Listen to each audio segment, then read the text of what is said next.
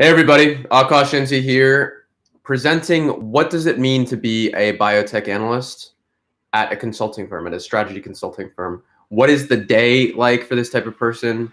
What type of work are you doing? What type of experience do you need?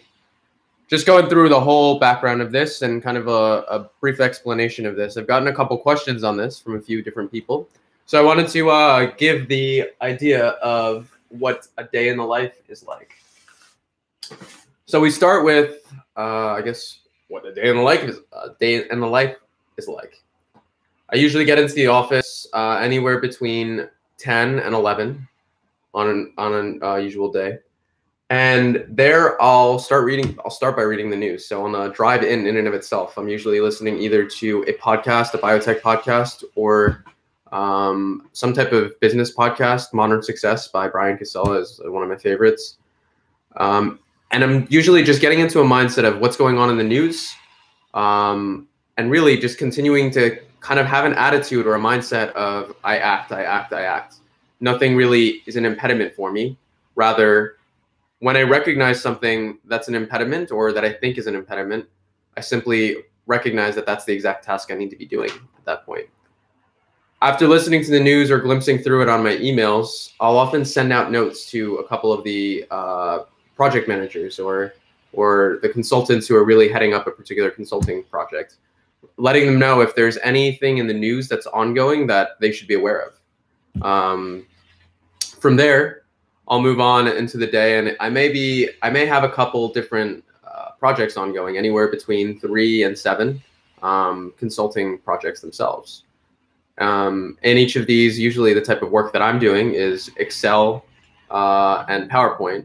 These are largely the two programs that I'm operating in, as well as the databases. There's a bunch of secondary databases out there, and that's kind of how I'm spending the majority of my time, is going through, figuring out the data for each of these databases that we need to pull and analyze.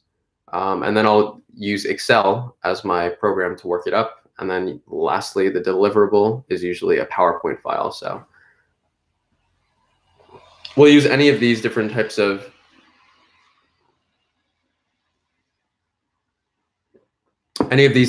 programs to run through and talk through the analyses themselves. Now, what does an analyst do? What's their purpose? Why are they important within a consulting firm? So an analyst, a research analyst, is primarily tasked with putting together the basis of a PowerPoint deck. And a PowerPoint deck is a deliverable. In other words, this is what we give the clients. And this includes all of the analyses and insights that we provide after conducting all of our research. It's kind of a presentation, if you will, for the clients. So the analyst is usually the ones preparing the slides of analytics or graphics, pie charts, tables, really putting together the backbone of the PowerPoint itself. Or when I say backbone, I mean like the layers to it. So there's usually a background story to a PowerPoint file itself. And then along with the story is you have little snapshots. So the analyst is the one putting together those little snapshots, oftentimes after given direction from some of their other team members. So largely they're the ones really crunching away at the actual deck itself. So it's the physical, tangible objects that's handed off to the client. That's the primary piece that analysts work on, as well as the analysis themselves. So this is anything, as I mentioned, going through a database. In my capacity, I've done anything from looking at Evaluate Pharma sales data.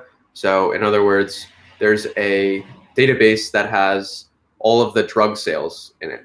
And so we'll pull information from there, analyze this information. So maybe we're only interested in what are the top 10 cancer drugs. So we'll look into that. And then from there, we'll put it into a PowerPoint file in which we'll kind of graphically illustrate this and add on a layer of insight or knowledge about the industry based on all of our prior experience and such. So this is a classic type of task that an analyst may be given.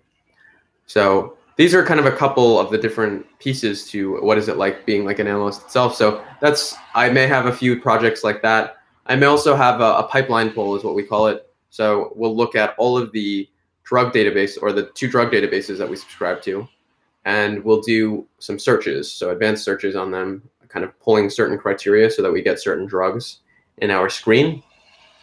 From here, we'll analyze this data piece and then end up putting it into a PowerPoint table, or a bullseye chart, in which one can visually see very clearly and very easily what is the landscape like for new drug development in a particular indication or market.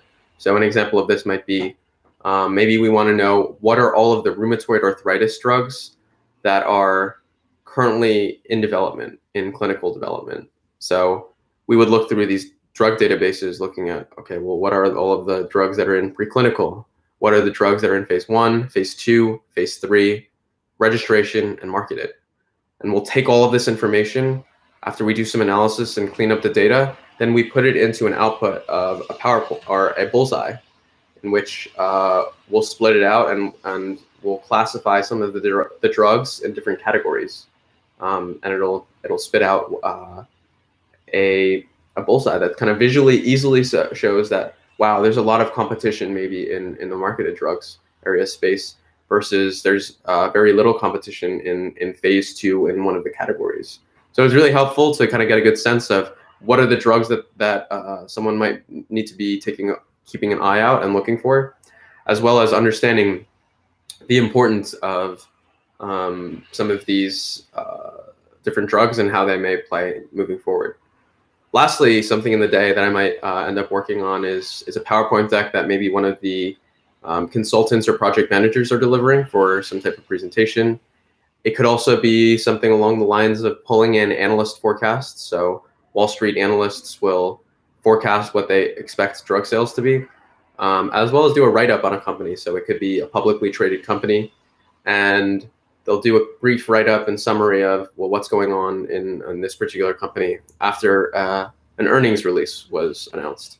And I know a lot of these terms are probably very like, what are you talking about? I'm more than happy to go into more videos around what am I actually talking about and explaining some of these terms in more basic ideas, but it's flowing a bit faster this way. Those types of analyst reports are often used to inform either project managers or consultants as to what's going on with this company. Is it something worth investing in, or is it something worth becoming more aware about, for as in there may be competition, or could it be a potential client for us? So these are all of the different things that an analyst would do kind of on a day-to-day. There's a few other tasks, but this is kind of it at a high level. And it's really, really interesting work in the sense that we're able to really dig down deep and get to know a space very well. So when I say space, it could be an indication or a disease. It could be a drug class. So like in the case of like gene therapies or cell therapies, it could be a mechanism of action. So like a BTK inhibitor or some such thing, or a very particular type of inhibitor or stimulator. So these are, or different geographies as well. So very important to get an understanding of these things for drug developers to make their decisions on what drug should we develop first, what type of indication should we develop this drug in, and 3, what market should we be entering? Should we be staying in the US? Should we be going abroad? These are a few different types of questions that a drug developer might have, and that analysts would support a project manager or consultant on working through these things. So I hope you guys enjoy this video today. Feel free to reach out if you have any questions. More than happy to kind of talk through some of these things and explain what do these concepts mean. So with that, I leave you to it.